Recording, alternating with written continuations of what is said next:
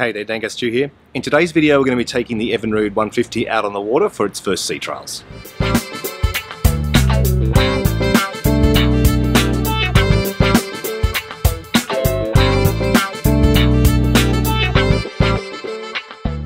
First thing I'm going to do though is swap out the spark plugs. I had some sort of NGK equivalent. On here you can see the equivalent number is actually the ones I've got in there at the moment, but I have it on good authority that we're much better off running these original Champion plugs. So I'm going to pop these in now, and then after that we're just going to set the carburetors to their default factory mixtures, and then we'll be ready to go.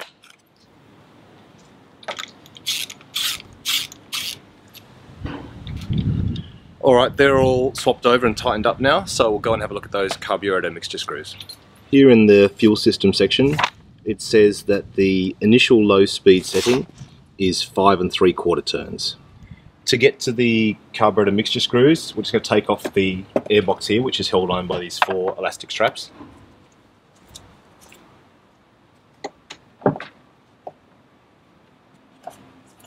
Two hoses also go into it, one here and then one down here. The mixture screws on this are an Allen key, and this one looks like it's 9/64, whatever that is. So I've just wound the screw all the way in gently. As soon as it starts to seat, stop it, don't force it. And then I'll wind it out 5 3/4 turns. 2, 3, 4, 5, and then 3/4. So I'll do that for all of these. Alright, let's fire it up again now and see what it sounds like this time with the new spark plugs, the correct spark plugs, and all the carburetors set to the factory default for the idle mixture.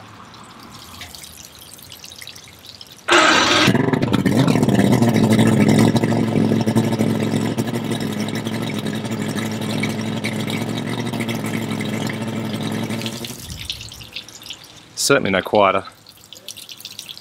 Alright, let's take it down to the boat ramp. So the break-in procedure, it says, is first 10 minutes fast idle essentially, so we're just going to putt around for a bit.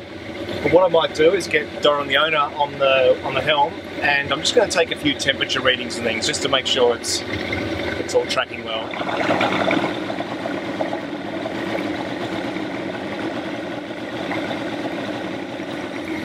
So we're going to putt around slowly for a while. The engine's still sitting at around 60 degrees Celsius, so it's still pretty cold.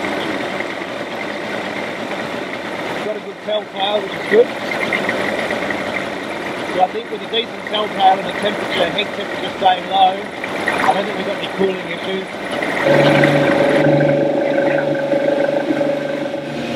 We've gone through that first phase of the first 10 minutes of just running around at a fast idle. We're now into the second phase, which is the next 50 minutes, running it at between idle and a maximum of 3,500 revs, but alternating between different rev ranges. At the moment we're running at about 3.5.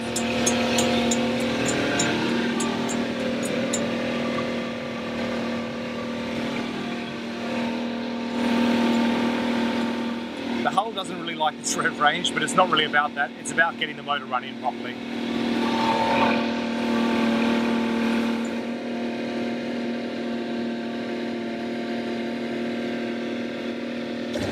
I'm just marking the oil level so that we can get a sense of whether the VRO unit is actually using oil.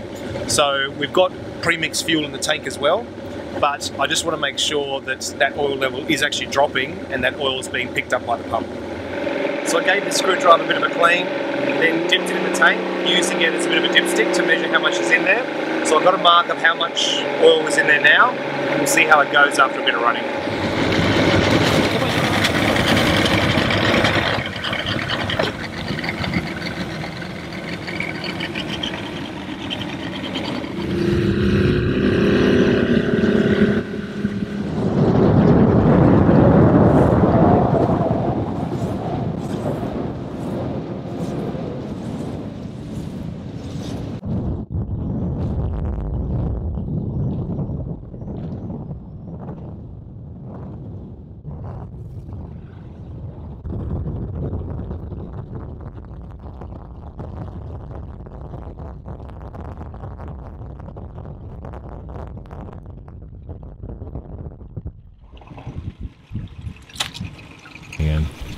Man rush me. And carved Paul Keating's nose in it. Bobby Hall. I'm thinking more of... We can call it label now. Did you see the size of the bream I caught? was that big? It's huge.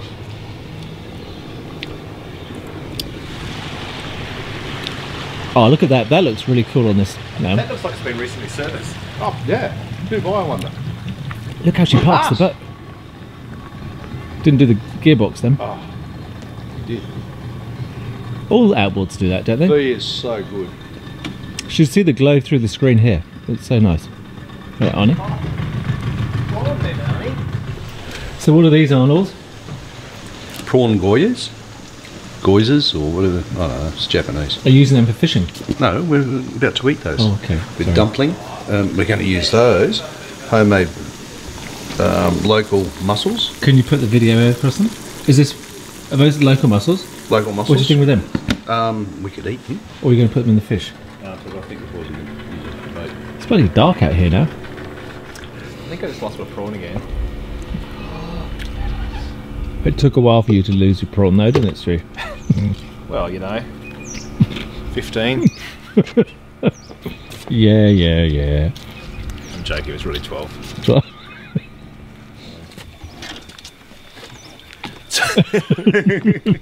Some monster pedals. Hang on. Okay, fisherman's friends. Hey, there's some munchies here, guys. Thanks, Ant. Oh, he's a bit hooked. Oh, there we go. Hang on. It's huge. It is a monster. Mind you, you've got very big hands, Stu. Thank you. The police are coming. the fish police. We swam away. That's all right. No, he didn't. He just dived. He's not floating. So thanks for watching. I know we didn't go through a lot of details on this motor, on tuning and that kind of thing. It's just really tricky on the water doing this kind of stuff without a tripod, all that sort of thing. But so far it's running quite nicely. We're getting close now to having finished the first hour of running. So the instructions for this next 8-hour phase say essentially give it full throttle, get it up on the plane, then back it off and let it stay on the plane. But don't do any sort of extended full throttle running at all. I'm pretty keen to see this boat through its first sort of 10 hours of running because the owner's intention is actually to sell this boat. So I just want to be 100% sure it's fully running, it's all good to go before it goes on the market. So for now, I think we'll just cruise around for a bit, enjoy the blue sky for a change. We've had plenty of rain lately. And then once we get it back, we'll try and do a bit of a final tune-up, show you over the whole boat, and then take a bite. That hour or so of running's pretty much emptied this 20-litre tank we put externally, so I'll check the main tanks for water again, and then we'll hook those up for future runs, I'd say. So there she is in the water. Sits quite nicely. Rides quite nicely on the plane. Doesn't like to go half speed, but not many boats do. There's quite a good carb tuning procedure in the manual for this one. So next time we're on the water, I think we'll head out and I'll bring a tripod and everything and we'll go through that procedure so you can see how that's done as well. Alright, well thanks for watching. Next time we see this boat, I think we'll pick up with that carb tuning process just to show you how to go through that. But in the meantime, take care and I'll see you soon. Bye.